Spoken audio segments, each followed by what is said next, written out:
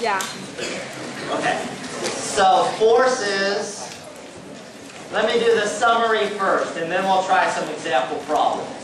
So here's the summary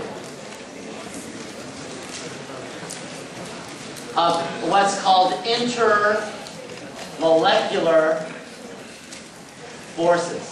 Intermolecular forces. There's three that you need to know. H bonding, 2 dipole, specifically permanent dipole, and 3 London, which is, it's also called dispersion or London dispersion, and this is an induced or temporary or instantaneous dipole. The regular dipole is called permanent. Okay, here's a couple factors. Actually, all three are dipoles. Okay, they're all dipoles. H bond is a very strong dipole. They're all dipoles. Okay, this is an order of strength actually. So strength goes this way. Okay, there is one way that London can overtake the H bond. How's that? Yeah, size. As it gets bigger, the strength gets larger. That's only for London. Which one of these appear in all molecules? London. Okay? Usually what we want you to do is determine the most dominant one. Okay? Other thing, I'll do this in a different color. These two here, the two bottom ones, are called van der Waals. Okay? They're van der Waal type forces. Alright, now there's a second part to this summary. If the force is strong, then this one. Then you can do that. Okay. You increase the boiling point is strong. I'm going somewhere else with this. Okay. The boiling point is strong. What's gamma?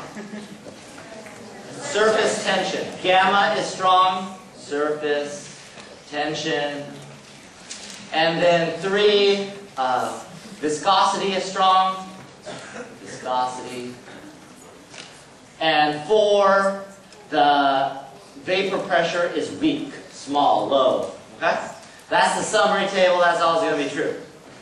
So, for example, when you determine the molecule with the strongest force, intermolecular force, that molecule will have the highest boiling point, and the highest surface tension, the highest viscosity, and the lowest vapor pressure. If you can remember this, you're set. Okay, now let's do some examples of how that would work. Go to the next page.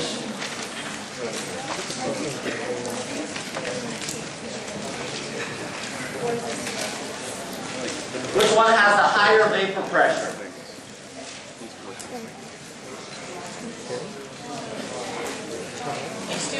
Before you do this question, determine what's the dominant force in each. So what's the dominant force here? H bonding. Okay, the H bond. How about the second one? Not H bond. Not London. Yeah, by default, I guess, dipole. Okay, why is that true? There's H bonding. If you want to go back to the page, if you don't know this now. This is H plus nitrogen or oxygen or fluorine. If you didn't know that, write it down. Okay, not hydrogen and nitrogen, oxygen, or fluorine. The example I wrote down was H2S. S does not count. You need what's called electronegative element. S is not that electronegative. So, they both have London. You're right about that, but that's not the dominant force for the second one, because this molecule looks like this. Does that have a dipole? Yes. Right there. If it has a dipole, it has a dipole, right? How I determine if something has a dipole is as follows. I draw out the Lewis structure on paper or in your head, and then I determine, is it asymmetric? Okay, this goes back on the summary page, I guess.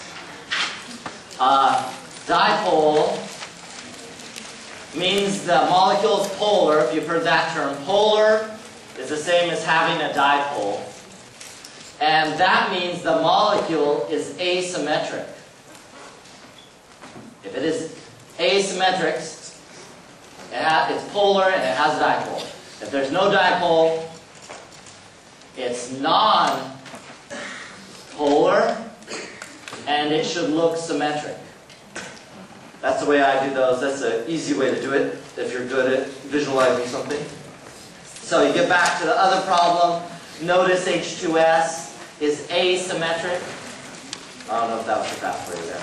So, yeah. H2S is asymmetric, thus it has a dipole. That's how I determine that.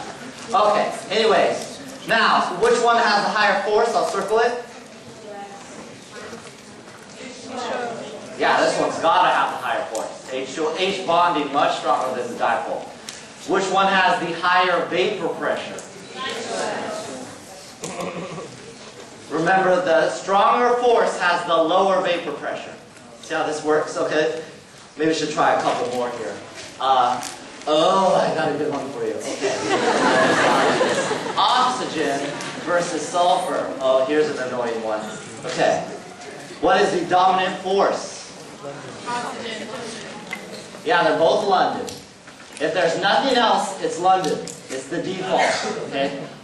And in your class, they might have called it dispersion force or something else, but, you know, this induced dipole. Okay. Now, which one has the higher vapor pressure? Oxygen.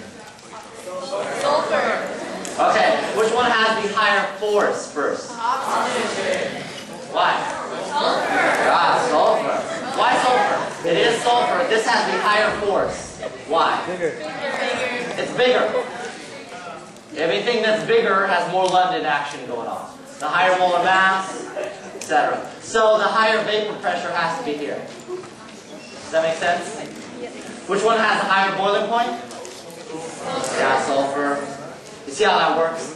Higher boiling point, it actually has a higher viscosity and surface tension. Okay, does that kind of make sense? Its opposite is that if it doesn't make sense, raise your hand and tell me why. Yeah? Electronegativity and London aren't really related. Electronegativity is related to the strength of a dipole. The higher the difference in electronegativity, the higher the strength of the dipole. Yeah, let's do one.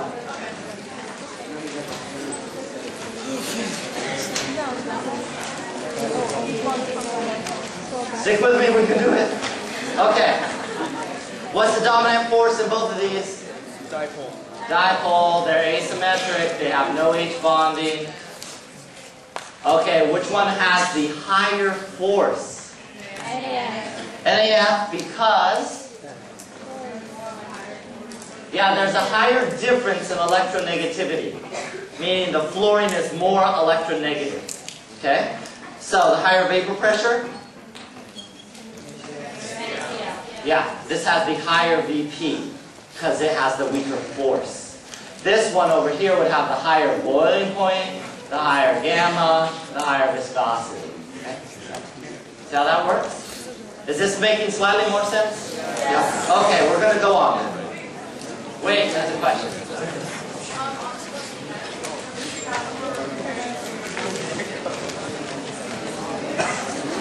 Yeah, if you have a question on a test, unless your instructor wants to punish you somehow, it should be obvious that something, if it has a dominating London force, is really, really big. It should look very big somehow.